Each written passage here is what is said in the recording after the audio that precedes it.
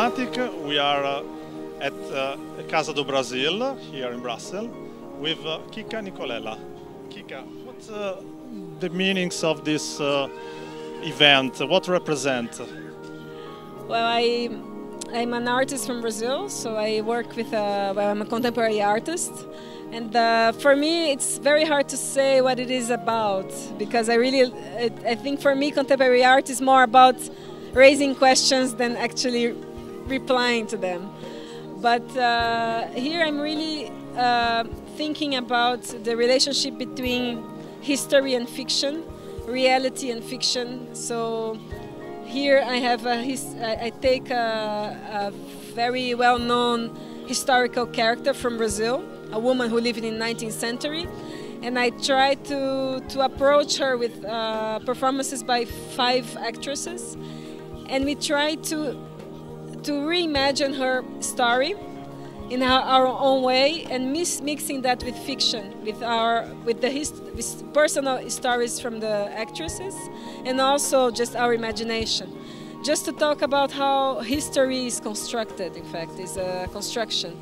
And if you think about even reality is a construction. So in your art, you play a lot with pictures and the movie in the same time? My work it's image based. It's based on basically video, moving image, but also I work with photography and many times in dialogue with these films. So this series it's taken from a film. So actually it's not photos. They are technically they are stills from the film, frame from film. So which has a very different characteristic, because a photo you kind of frame and you take a snapshot of a moment, and the film is just a series of images, and you just go in the film and you choose the perfect moment you want. Yeah.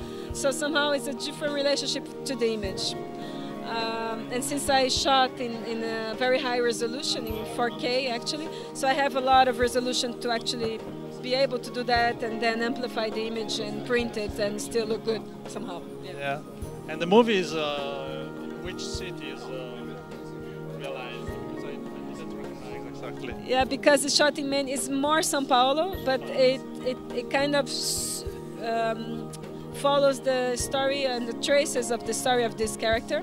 So it also goes to Rio and Sorocaba, which is a small town in São Paulo province, and Santos.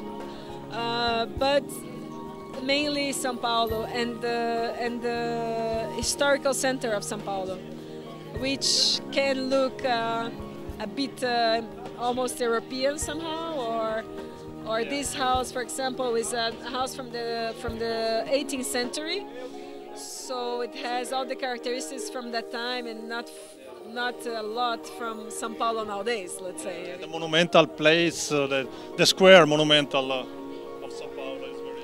That's very important in this movie and for Brazil, because that's the place, it's really the place where Brazil had its independence. So that's where the first emperor of Brazil said, Independência ou Morte, that's the legend, but it never really happened that way. But actually that's where they decided, okay, Brazil will be independent from Portugal. And that's the place, really. So that's even the little river, that now is just a dirty small river that is in the film, it's in the national anthem. You know, when we sing the national anthem of Brazil, we talk about Rio Ipiranga, and that's the little river which is in the film.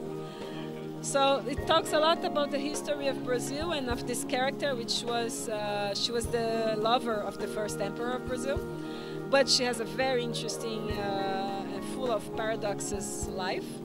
And so we approach that through different perspectives, through these stories that we have about her, but we never know what is true, what is not true, what people imagine over the years, or just legends. Yeah. Thanks a lot. You're welcome.